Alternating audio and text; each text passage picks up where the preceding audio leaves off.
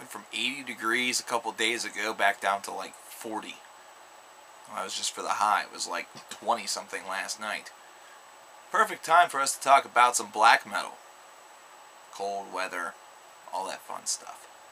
It's a great day for metal, Cover Killer Nation. How are you guys doing? It's time for us to get back to the whole reviewing regimen, considering we have a ton of new releases this week. Have you gotten any of them yet? You probably should have, and you should definitely be going out and picking them up. I myself got about 5 or 6 of them today. It was ridiculous. It was fun. Maybe I'll make a video about that sometime in the future. But for now, we're going to talk about a new release from melodic black metal's Naglfar with their album TERAS.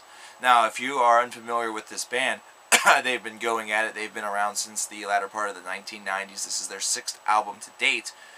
They had many releases that are considered to be classics of this genre earlier on in their career, including the seminal Vitro, which is considered to be a melodic black metal standard.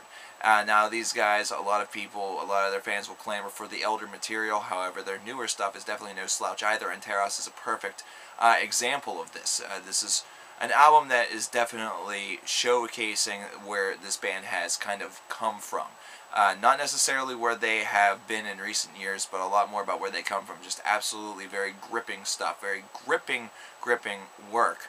And it is really taking a lot of a cue from their earlier material, perhaps though not quite going to that same degree that you would see on Vitro. In fact, Vitro was just a very different album altogether for these guys, and that's one of the big reasons why it's considered to be such a standard.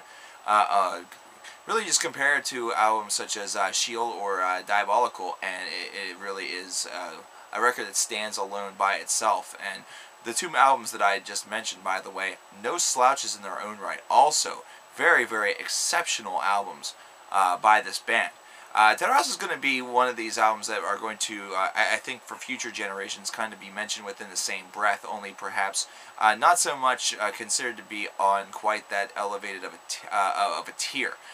This is a very good album, very solid-natured, exceptionally dark-rooted, and that is something that this band has really became very known for at a very early time in their career, and then they took a long departure. There was a long departure going on within their history while several of the band members went on and did different things. One of them, I believe, went back to school. And during that time period, things kind of shifted around a little bit for the band, and TERA is an album that really, it's not so much showcasing the differences that some years can make, because they have produced albums and released albums ever since they have returned. However, TERA is the one album that for me kind of reminds me the most about their elder sound, their elder scrolls, and that's for me at least a nice throwback to the early part of the 2000s, whenever I was just getting into this band with this really cool logo that I really liked, that kind of inspired me to try to create logos very similar in the style to this, or at least within the same realm of possibility, and just really get creative with it, and also have just this fantastic music to really match it as well. The earlier albums boasted just a lot of just diabolical, dark-sounding black metal that is showcased once again on an album such as TERAS. This is probably one of the most diabolical albums that I've heard out of these guys in the past couple of years. Not to say that their last couple of albums have sounded weak.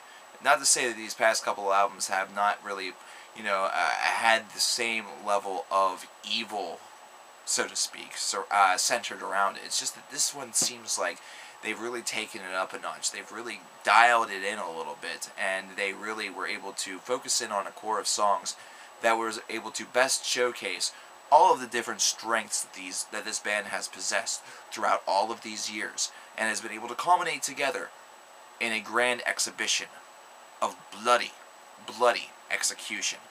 It's fantastic. This is an album that I do highly recommend for all of you. This is an album that snuck up on myself and a lot of people. I think a lot of people really did not expect this whenever it was being announced, and whenever the release date quickly came. In fact, whenever we got the shipment for the new releases for this week, and I saw it in there, I had completely forgotten that this album was due to come out, and I was very nicely taken aback by just how much of a fresh taste of the old Naglfar that this album really is able to possess. Fantastic record. I'm going to give it an 8 out of 10. I highly recommend it for all of you Cover Killer Nation.